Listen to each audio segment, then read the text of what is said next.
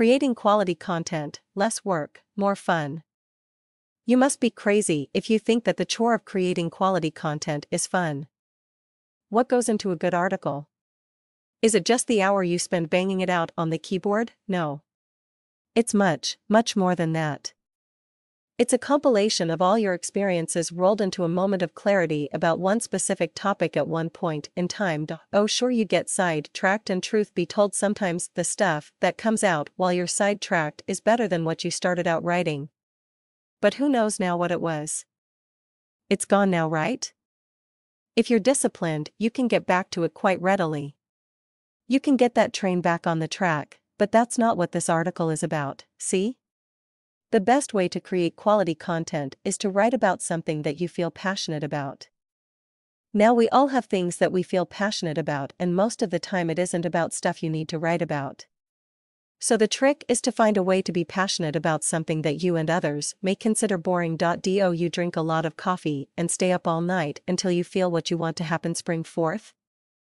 Most of the time I just get tired and delete a lot because it sounds right the first time, but when I go back the next day, it just seems like incoherent caffeinated nonsense sprinkled with a few long-haired terms. What I've found helps is to read a lot on your subject for multiple days. I know it isn't the fastest way to get where you want to be. But if you know both sides of a topic, then at least you can write knowledgeable on it. The second thing is to strike up a verbal conversation with a good friend who loves the back and forth of a fun battle of ideas. Take up one side of the issue and let them take up the other, and it doesn't really matter who wins. If you get into a debate over the real topic and not over who's the smartest, you will start to get, at the minimum, an understanding of the topic and possibly develop a passionate interest, for your side at least. I don't know what it is about the spoken word that allows the written word to flow from me so easily. That's not to say that I'm a good speaker. In fact, I'm scared to death to get in front of people. I seem to race through what I want to say and then only warm up to an audience when question and answer time comes. But when I talk about a certain subject, I find it much easier to write about. Maybe it's because when we speak, we must have conviction in what we are saying, or it wouldn't come out. That conviction may be deeper than we know. All men are created equal, and nothing new happens under the sun are great precursors for this next paragraph.